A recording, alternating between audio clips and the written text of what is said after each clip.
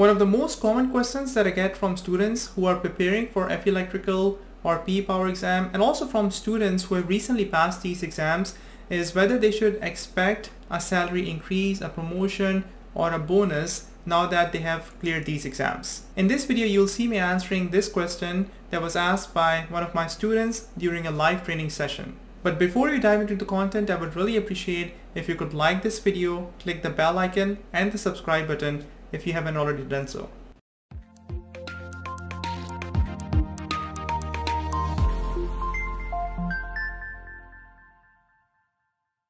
Okay, so in terms of job titles, most of you are junior engineers. As soon as you get your FE, get that title changed, okay? And the job market right now is super hot, and electrical engineers are in huge demand right now, and you're on your way to hopefully clearing the exam by the end of the year. Don't be shy and ask for a title change, a promotion, a salary raise, and bonuses, especially in this job market.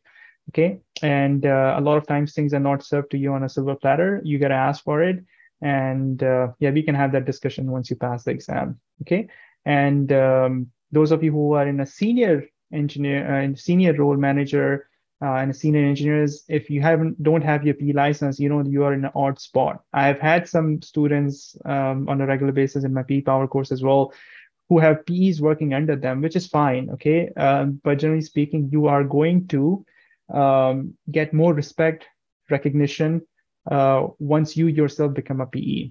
Okay, so kudos to you, the senior engineers who are working towards the FE exam, and then you have to pass the FE and then get onto the PE. But you know what I'm talking about, right? You will get more respect and recognition once you become a PE, and you're probably in a situation where somebody else is sort of reviewing your work if you're in a design type of a role. And it is an odd situation to be, where you have a title of senior engineer, but somebody else has to review your drawings and designs and then stamp on it. And it's even worse if they are reporting to you. Okay, it's not a good place to be. I hope you found this video helpful. And if you're preparing for FE Electrical or PE Power exam and are interested in learning more about my exam preparation resources and how they can help you streamline your exam preparation effort, I would recommend you to check out the details in the description of this video. Thank you.